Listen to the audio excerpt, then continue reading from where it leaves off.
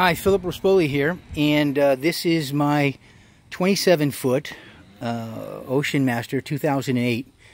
We've owned it for almost 3 years. When we got it, we put about $32,000 into it, all new electronics, new wiring. Actually put more than that in it because we just put a $5,000 GPS Rodan trolling motor so that we can use that instead of using a GPS. I'm just going to give you a walkthrough so that you can see what we got here. It's an extremely clean boat. I take very good care of it. So I'm just going to give you a picture of the stern here. You can see I've got twin 150 Evinrudes on there with about 795 hours. I got the boat with 100 hours on it. This is just a video of the bilge. You can see we're incredibly clean. I keep it on dry storage. This is the live well here. This box, I'm a short guy, so I made this box so I can stand on it when I cast net my pilchards, and I can dump them right into the box. I'm just going to put this down.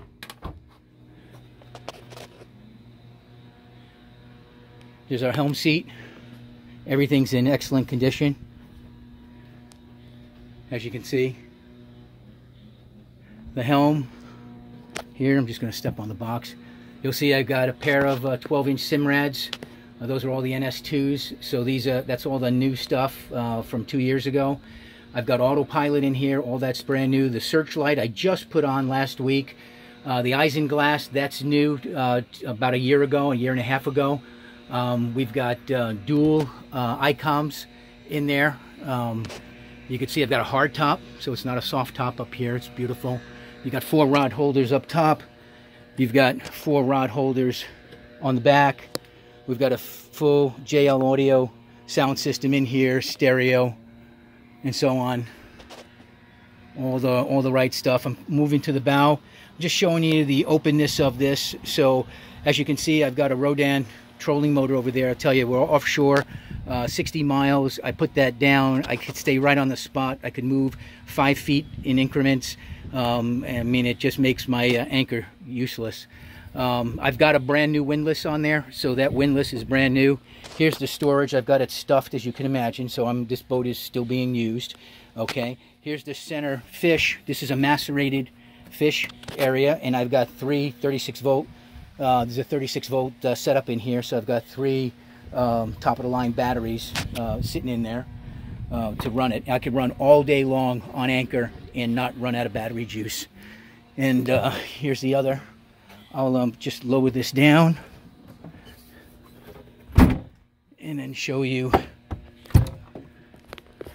We've got the new Lumar, and that's the brand new Rodan. It's only been used 2 times that I've been out. Here's what she looks like standing at the bow. That's a brand new light, fully remote control. So we've got the toggle joystick mounted in the helm, and we also have a handheld wireless that we can run that from anywhere. Everything's doubled up, so I've got twin GPS and sounders. I've got twin aerials up there, the highest performance stuff we can get. I'll tell you, here we are inside the cockpit, inside the center console area.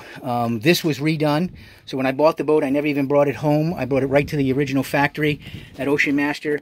I had them redo wires that were done, had everything labeled, so you can see in here. I've got the 3-gallon setup for oil, so I mean you can run 2.5 tanks of gas before you have to throw oil in here. We've got 3 high-end batteries that are absolutely in great shape. We've got all the combinations. There's a life raft in here, which I will take with me, but you can see this is deep. There's plenty of room in here. You can even put a stand-up head. I mean, this is a very large center console. So I want to give you this quick little update, show you all the electronics, let you know that I've taken very, very good care of this. Anybody would be proud to own it. It handles like a dream. The Oceanmaster is absolutely bulletproof. Do your homework on that. Plenty of storage. I added all these side storage for rods and for lures. I got it on both sides. I mean, this is set up for fishing. The outriggers are off. I just took them off last week. I'm starting to have some back problems. That's one of the reasons I'm looking for a bigger boat. So I'm not climbing up and doing outriggers anymore. But all the lights have been replaced to LED, so all of the original stuff is all gone. I've got helm lights.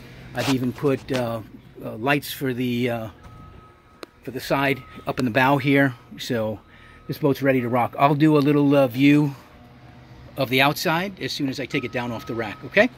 Bye.